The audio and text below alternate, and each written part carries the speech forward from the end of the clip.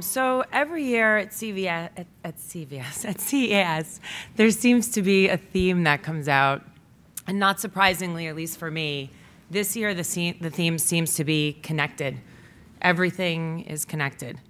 There's connected cars, there's connected fridges, which I'll talk about actually in terms of Mastercard a little bit later.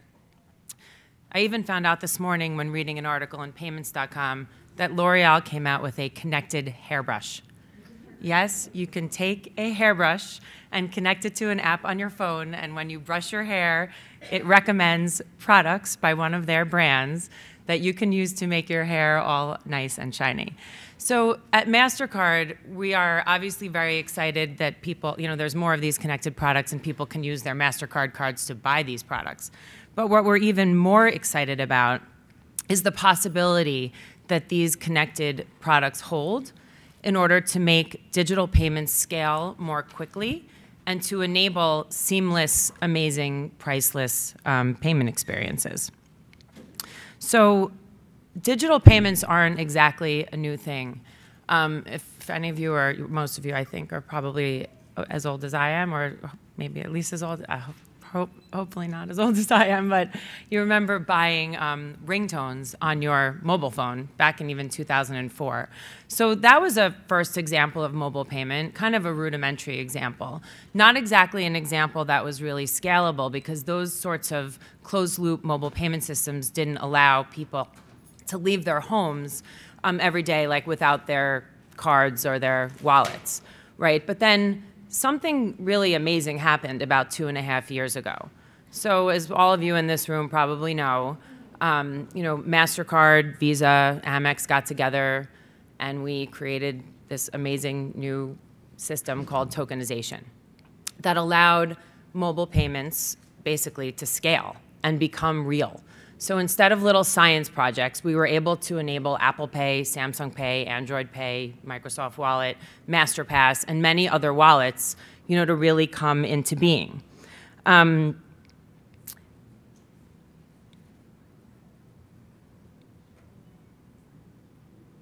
Sorry. So I lost my place. So what's really, though, exciting to us about what's going on right now isn't about, the foundation that we created was necessary, but what's really exciting about it is where it's going to allow us to go next. The connectivity that we're seeing all over the place and where I started earlier, all of this expansion of connected everything, it's allowing us to take this mobile payment experience into all new environments, into connected home, into retail, into municipal and commercial applications. According to Cisco, more than 50 billion connected devices will be in the world by 2020. The line between online and offline is progressively being obliterated, and almost everything can now be intelligently connected. This Internet of Things is evolving rapidly, and with it, consumers are more connected than ever before. And they have a really large voice in the way that all of this is going to evolve.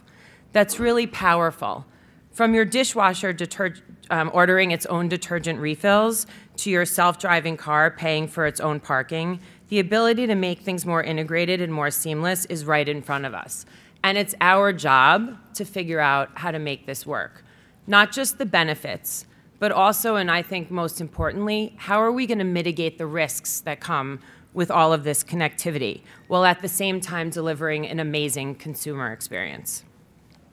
So today I want to share some of these exciting digital trends that we're seeing, some foundational principles that we think are extremely important and critical in order for digital payments to scale, and then talk about some really interesting innovations that Mastercard is leading the charge on.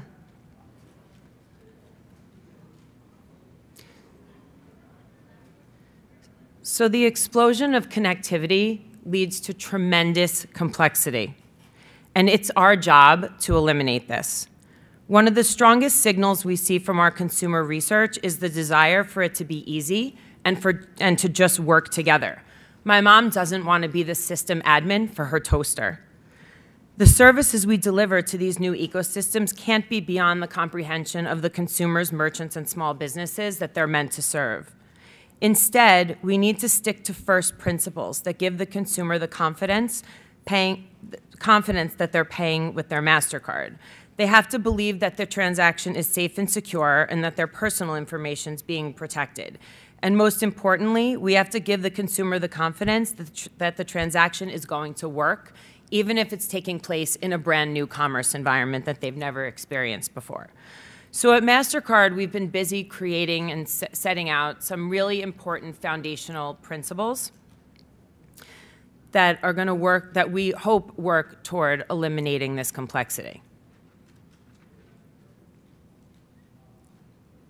So first, security. So this is a really foundational principle, and it's kind of where I started, that the way that all of this got started and the way that we started moving toward a scalable environment was through tokenization. So tokenization basically provides EMV level security to all of these transactions, right? So for those of you in the room who perhaps don't know, what tokenization does is it replaces a real card number with a surrogate card number, a different PAN, and we provision that together with a set of cryptographic keys that every time a transaction happens, a unique code is created that only the network or sometimes the issuer can unlock. So that means that if the data is compromised, if someone sniffs data off of my mobile phone or off my Ringly Ring, or there's somehow otherwise a compromise, that data is useless. This is really important. We at Mastercard believe that all of these digital transactions must be tokenized. We think it's the key to give consumers and merchants and other ecosystem participants, and in particular governments, the confidence that we need to have their backing for all of this to scale. So second is something that we call transparency. So what's transparency? Consumers need to understand, no matter whether they're in a regular commerce environment, like they're doing a transaction on a website, in-app, or at a store, or whether it's in a new commerce environment, like some of the ones we'll talk about a little bit later, the consumer needs to understand what it is they're making the payment with. They need to understand that they're making their payment with the genuine Mastercard card that comes with all the rights and protections that they come to expect from Mastercard or from their card issuer.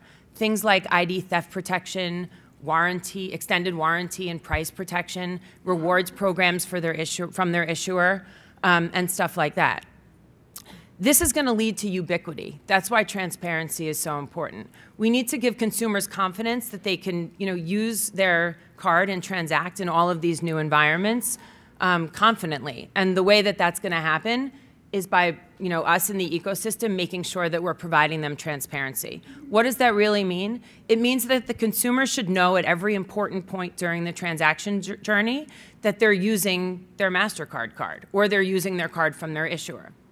Sometimes one is actually more important than the other. But we want to give the consumer that confidence that they can transact safely and securely, and it's going to be the same for them transacting digitally than it is if they're using their plastic card.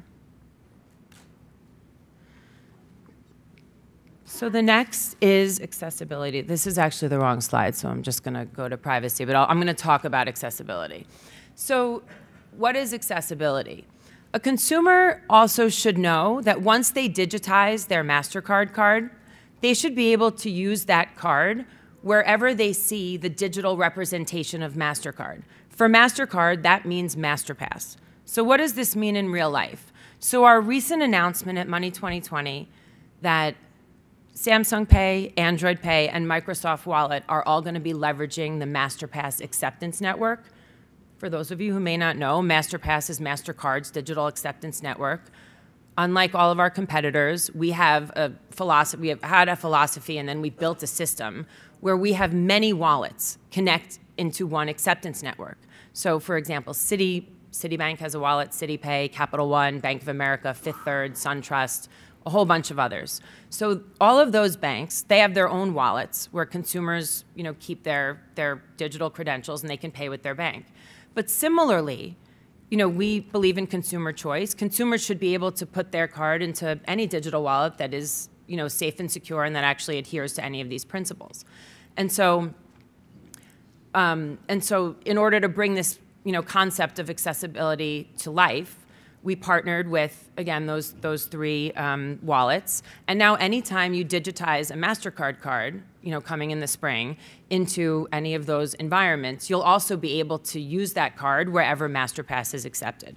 Again, this creates confidence and leads to the ubiquity that we'll need, again, to then later move these concepts into like the new environments that we're going to talk about shortly.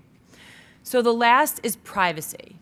So with all of these connections, we actually all of a sudden have access to a treasure trove of new data. This is actually an amazing thing. We could use this data to bring amazing consumer experiences, right, to cardholders. We could also use this data to bring amazing insights to merchants. But in order to give confidence to all of these members of the ecosystem, we have to have a certain set of ground rules, right, that what we're not going to do is use the data in ways that we haven't told the consumer or gotten permission from the consumer or the merchant for that matter, that we're going to do that. And so in order for all of this, in order for the promise of the connectivity and all of the data that it brings to really be brought to life, and for the goodness to be brought to bear for the consumer, for the merchant, and the other ecosystem participants, we have to all agree to adhere to this principle of privacy. So ensuring that data and personal info from digital devices is used only, solely for its intended purposes. And so with these foundational principles behind us, where are we now? Where are we going next? What are we doing with all of this stuff? And where do we go after these initial mobile wallets launched and the initial uses of, tokens in, the most obvious place that we thought to put them, phones? So a first example, and a first really obvious example, is something that we introduced last year, is a program that we have at Mastercard called Commerce for Every Device. So right now I'm wearing a Ringly ring. This is a Ringly ring. I wear my Ringly ring all the time because it's functional and beautiful. I use it, it connects to my phone, it tells me when I have a text message. I'm a working mom, so I have mine set to when it flashes red and it jiggles on my finger, I know that that's my nanny texting me, and I should probably, not, even though it's a little bit rude, I should probably turn over my phone during my meeting and take a look at the text because it's important. So what we're doing, though, this is something I wear anyway. I wear it every day, right? And similarly, a lot of people wear fitness bands, they wear smartwatches. So one of the things that we've been doing is working with ecosystem participants, including companies like FitPay, to connect into MDES. So MDES is our tokenization platform, Mastercard's platform, and make the same secure, tokenized, secured with cryptogram, type EMV-like security credentials available not only in the mobile wallets we've been talking about up until now, but also in these other environments. So in these other safe, secure locations, like, for example, this Ringly ring, or lots of other important wearables that you'll hear about later this year. So another thing that we've been working on that's a really kind of obvious next step is unattended retail. And I heard people talking about that at the end of the last panel. So, there are about 25 million, I think, or 35 million vending machines around the world, and 90% of them are not card-enabled. So think about what a pain that is, right? So it seems so ridiculous in today's day and age that at 90% of vending machines, you have to have coins or cash with you in order to actually buy a drink, like a water or a soda. And then also think about what a pain that is on the distribution side for the vending machine operators, for the beverage manufacturers. They have to go through all the cost and expense of collecting that money, collecting that cash, keeping it safe and secure, dealing with all the loss that comes, along the way between the, various points that cash passes through. So what we've done is created an app where the app connects to the vending machines. We're actually working right now, I can't name names, but a couple of really important large beverage manufacturers to equip many, many vending machines in the US. What? Oh, I'm not allowed to say. But to equip many of these vending machines with the capability to make a payment from an app. It's actually an app that we have called Quicker, that's part of our Masterpass platform, that actually has a lot of other use cases. But for this one, the app connects to the vending machine, and then you just pay seamlessly with MasterPass with credentials that you already have stored in your, in your handheld device, and then out pops a soda. So you can actually come to our booth at Master. We actually have this on display at the Mastercard booth, and you could see it. So these are these were like very obvious next steps for us and extensions of our MDES on our MasterPass platform. But now is where we're getting to the more exciting stuff. So where are we going next? So last year at CES, we announced a partnership with Samsung where we enable an app called Groceries by MasterPass on their Samsung Family Hub fridge. So what this does is it allows a consumer from the comfort of their own home in their kitchen to add items to a grocery list that's in this app. And what's really interesting about the app and about the commerce platform that we base the app on is that it connects and allows search through multiple merchants. So right now, FreshDirect, Peapod, and ShopRite are all connected into the fridge. And so from your, from the comfort of your own home, let's say, I live in the New York area, maybe there's 2 feet of snow outside, it's freezing, I have a small child at home, I realize there's no milk. We actually have just also voice activated this. So you can talk to the refrigerator and say, fridge, please buy me milk. And it could say, Sherri, what kind of milk? And I'll say the same kind that I bought last time, or buy it from FreshDirect, or buy it from ShopRite, or buy it from Peapod. Or this time make it Lactaid. Any of that stuff. So what it does is it enables me to make this purchase really seamlessly and easily from my own home, and I can check out with MasterPass naturally. And also what's great is that this app was actually also, this Groceries by MasterCard was actually given a CES 2017 Innovation Award, which we're really proud of. So what we're also then doing is extending this same technology into the car. So now we've moved from the home to the car, and we have a partnership also recently announced with General Motors and with IBM, Watson, where we're going to be working with Watson's AI-type technology. And GM, obviously, they're a very large car maker and one of our longtime partners. We do their co-brand card. And what we're going to be doing is enabling the same kind of multi-merchant voice-activated search type experience in the car. So you'll be able to do things like say, my car's name is Heidi Klum. So I say, Heidi, I'm commuting to work today, all the way from Westport, Connecticut, to Purchase, which isn't really that long, but I'd like to order an audiobook. Can you recommend a few audiobooks for me that are going to be made into movies later this year? And then you go back and forth, and then one of our MasterPass connected merchants, perhaps Barnes & Noble, perhaps another merchant that sells books, we could go through the search. What? She said, is there one? Oh. Is there another one? No, but it'll go through the search process, recommend books to me, and then through voice authentication, I'll be able to check out and seamlessly download my book and then start listening to it on my way to work. There's a whole bunch of other, obviously great applications that we're working on with GM and IBM that you'll see come live, at least in pilot form later this year, including things like parking, fuel, order ahead with food. We're even working on delivery to the car, so leveraging on the whole idea of delivery, to your home through the fridge. Sometimes you're in your parking lot after work, and it would be great if somebody delivered things to your car so that you can then just drive home, that sort of thing. So another key trend that we're seeing is contextual commerce. So consumers don't really want to leave the environment they're in order to make purchases, right? And we want to meet the consumer where they want to be. And actually, that's been a theme, if you can see, with the wearables, the connected car, the connected home. We want to meet the consumer where they are and make it really easy and simple for them to make transactions without leaving their environment that they're in. And people love chatbots. People love to text.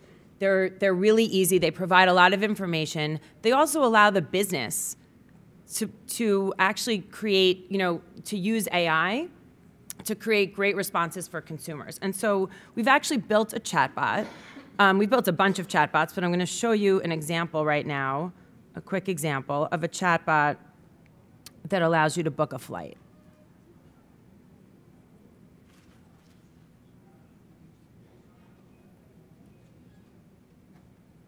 if I can get it to play.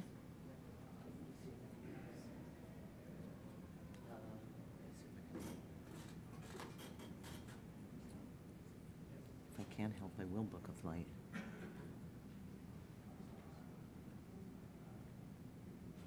should just be playing. It's not playing. Is it going through step by step? I don't know what it's doing. I'm sorry. I think it's stepping through. Yeah. No, but it's a video. Oh well. I mean, it normally has sound. Okay, we'll skip this one. Anyway, it allows you through a chatbot to connect with an airline, and within the app, within the chat, actually purchase the flight. You can say, I want to fly from New York to Sydney. What are my options? Blah blah blah. It'll return you back the options, and then you can say, let me check out with my MasterPass, and it's amazing, and it just works. So one of the most new exciting also trends that we're seeing, and I'm out of time, so this will be my last little innovation that I'm going to show you, is AI. And we think AI is another really important trend that's also here to stay. That can also be really helpful not only to consumers but also to businesses. So this kind of builds on the unattended retail thing. This is more like the augmented retail thing. So we don't think that robots are necessarily going to replace humans. I personally am not rooting for that at all. But instead, it could really augment the purchasing experience. And so we have a partnership with SoftBank and with Yum Brands. And in Asia right now, they're actually rolling out and testing at Pizza Hut, a greeter. We're testing both greeters, robots as greeters, and also robots as as actual checkout mechanisms. And so if I could get this video to play, it's really. Hi, Peppa. I'm hungry.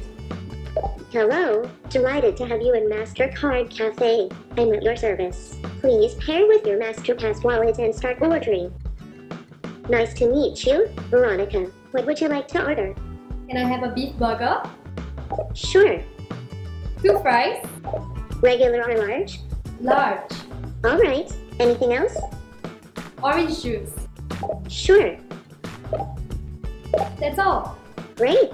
We have a promotion today. You get 1 cheesecake for $2. Would you like to add it? How many calories? Each cheesecake contains 90 calories, 3 grams of fat, 2 grams of carbs, and 6 grams of protein. Would you like to have it? Okay, I'll have it. Great. The total amount is $23.50. It will be charged to your card ending 9372. Please say approve to authorize the transaction. Approve. Cool. I am processing your transaction now. Your transaction is completed. Please collect your meal at the counter. Enjoy. Thanks, Peppa. So you can expect more of that coming from MasterCard soon. We're really playing around a lot with AI. We think that there's a lot of interesting things that we could do with it. Not only, also SoftBank came out this morning with some stats. They've been testing Pepper on the West Coast. They were able to not only see in certain stores between 30 and 70% lift in foot traffic, but there's a T-shirt shop on the USC campus that during the time Pepper was a greeter saw a 300% increase in revenue. So we think that this has a lot of potential to really help our merchants. Add some pizzazz to stores. We think that retail, obviously with retail same-store sales being down so much and digital being up, we think that, we want to do our part in helping our merchants bring interesting innovations into the retail store, which is something that you'll also be hearing a lot about later on this year from MasterCard and from my team. So we're really excited about the year to come, and thanks so much.